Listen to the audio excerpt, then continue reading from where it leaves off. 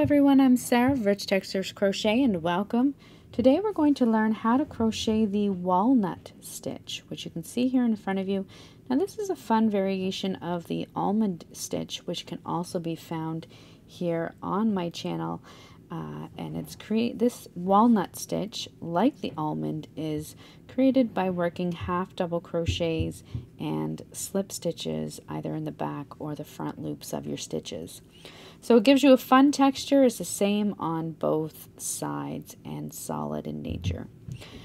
Today I'm going to be using a 5mm crochet hook and a little bit of worsted weight cotton yarn. This is the Pima Cotton by Lion brand, and direct links to both of these items can be found in the description below.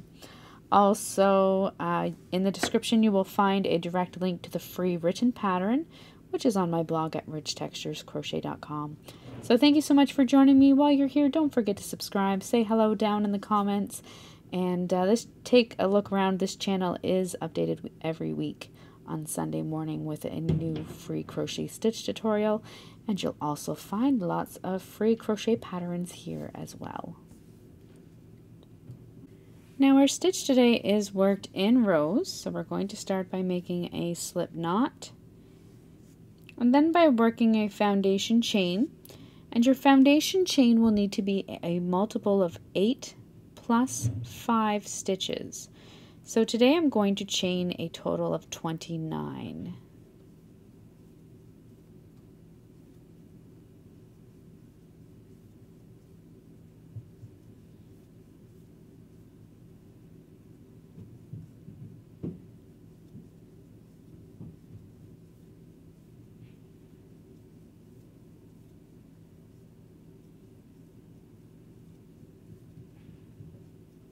And 29. Once you have your foundation chain worked, you're going to begin by working a slip stitch into the second chain from your hook. Your chain 1 does not count as a stitch, and into each of the next 3 chains.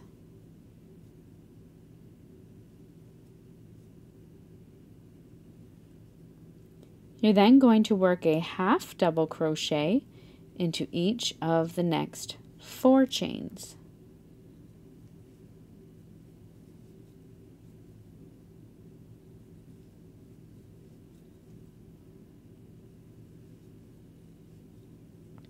Slip stitch into each of the next 4 chains.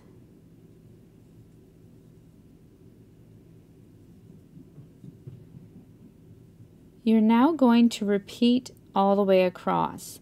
Work 1 half double crochet in each of the next 4 chains, followed by a slip stitch in each of the next 4 chains, all the way across to the end of your foundation chain.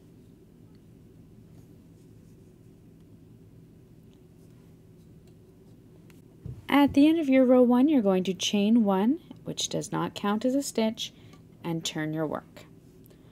For row 2, we're going to work in the back loop only of each stitch across. To find your back loop, you're going to look at the top of your stitch, and you have 2 loops. You have one that's closest to you and one that's furthest away. The one that's furthest away is your back loop only. So we're going to work in the back loop only. We're going to start row 2 by working a slip stitch in the back loop only of each of the next 4 stitches. You're then going to work a half double crochet in the back loop only of each of the next 4 stitches.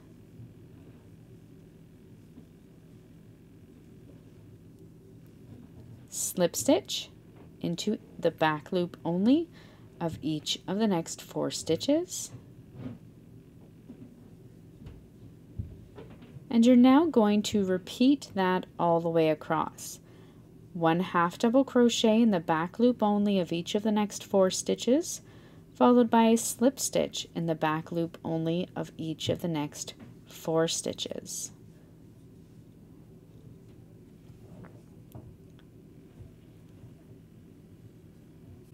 At the end of row 2, you're going to chain 1 and turn your work.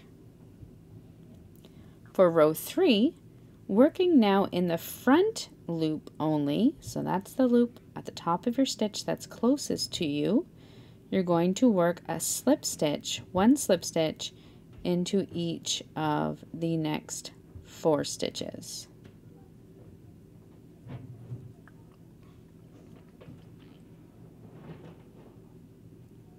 Now it can be a little bit finicky as you're seeing here. Just be sure to keep your slip stitches fairly loose. You're then going to work in the front loop only, continuing and work 1/2 double crochet into each of the next 4 stitches.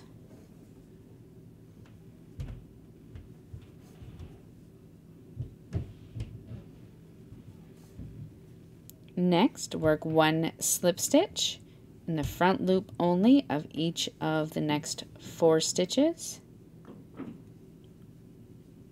And you're now going to repeat that all the way across. 1/2 double crochet in the front loop only of each of the next 4 stitches, followed by a slip stitch in the front loop only of each of the next 4 stitches, all the way across to the end. At the end of row 3, you're going to chain 1 and turn your work. Now for row 4, we're going to begin by working a 1/2 double crochet, working in the back loop only of each of the next 4 stitches.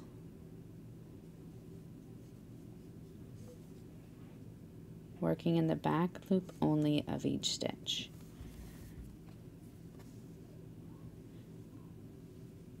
Next, working in the back loop only, you're going to work a slip stitch in each of the next 4 stitches.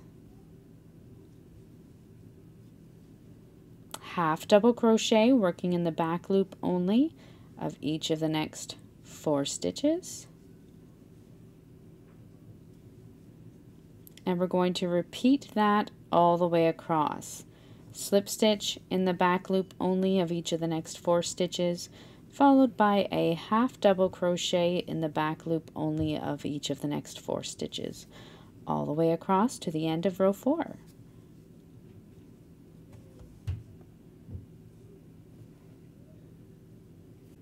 At the end of row 4, you're going to chain 1 and turn your work. For row 5, we're going to repeat our row 4. We're going to 1/2 double crochet into each of the first 4 stitches.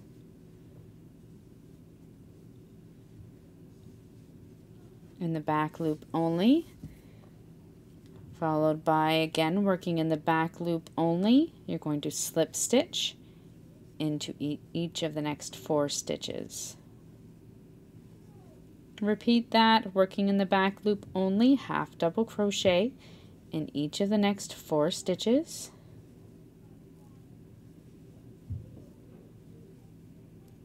And working in the back loop only, slip stitch in each of the next 4 stitches. Repeat that all the way across. At the end of row 5, we're going to chain 1 and turn our work. For row 6, we're going to work in the front loop only of each stitch all the way across. You're going to start by working a 1/2 double crochet in the front loop only of each of the next 4 stitches.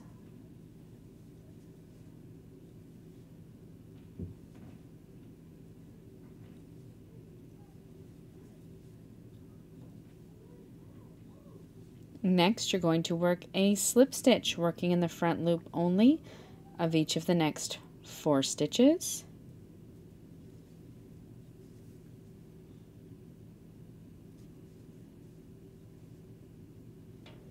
Followed by a 1/2 double crochet in the front loop only of each of the next 4 stitches. You're going to repeat that all the way across, 1/2 double slip stitch in each of the next 4 stitches, working in the front loop only, followed by a 1/2 double crochet in the back loop only of each of the next 4 stitches. Repeat that all the way across.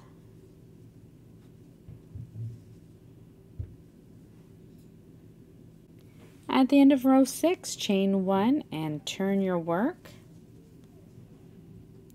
For row 7, we're going to begin by working in the back loop only of each stitch across. You're going to slip stitch into each of the next 4 stitches.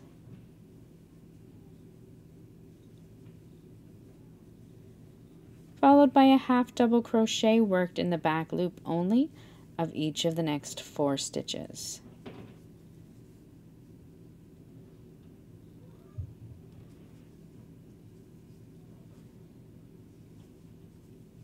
Working in the back loop only, slip stitch in each of the next 4 stitches. You're going to repeat that all the way across, half double crochet in the back loop only of each of the next 4 stitches, followed by a slip stitch in the back loop only of each of the next 4 stitches, all the way across to the end of row 7.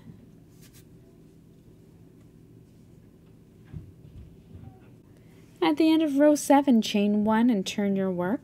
That brings you to the end of the repeats for these rows. So for the rest of the pattern, you're simply going to repeat your rows 2, 3, 4, 5, 6, and 7 for as long as you would like, and then fasten off and weave in your ends. And that's it for the walnut stitch. So thank you so much for joining me once again. I invite you to subscribe, take a look around, and I look forward to seeing you again next time. Until then, happy crocheting. Bye.